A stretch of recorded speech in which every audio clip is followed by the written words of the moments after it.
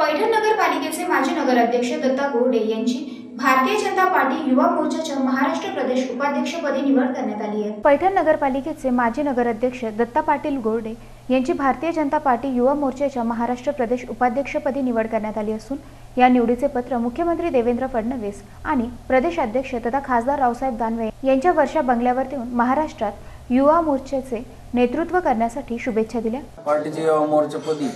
माजी माननीय रावसाहेब पाटील दानवे प्रदेशाध्यक्ष महाराष्ट्र राज्य यांच्या नेतृत्वाखाली माझी काल निवड झाली व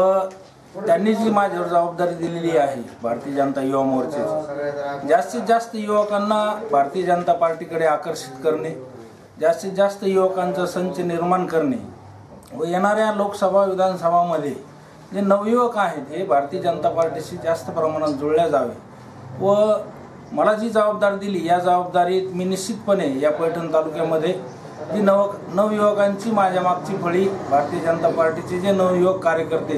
यांच्यात नवसंजीवनी आणण्याचा जास्तीत जास्त प्रयत्न माझा राहणार आहे आणि या पैठण तालुक्यात भारतीय जनता पार्टी युवा मोर्चा हे अत्यंत मोठ्या प्रमाणात या ठिकाणी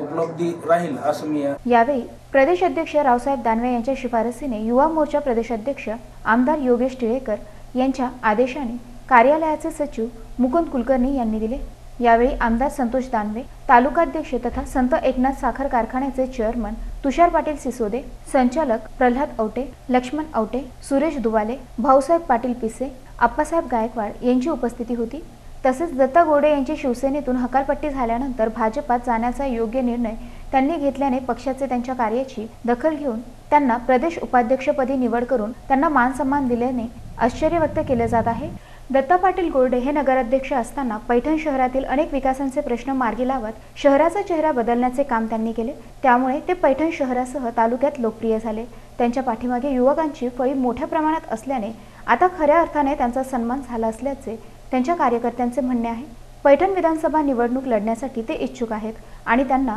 प्रदेश उपाध्यक्ष पद देऊन विधानसभा निवडणुकीसाठी कामाला लागा असे सांगितले असल्याची चर्चा ऐकायला मिळत आहे। त्या अनुषंगाने 1 फेब्रुवारी 2019 रोजी दत्ता गोरडे यांनी त्यांच्या निवासस्थानी पत्रकार परिषद घेऊन अनेक युवा शिवसेना कार्यकर्ते हे माझ्या बाजूने आहेत, त्यामुळेच या युवकांना नेतृत्व करण्यासाठी मी युवकांचे पद घेतले आहे असे दत्ता गोरडे यांनी त्यांच्या निवासस्थानी घेतलेल्या पत्रकार परिषदेत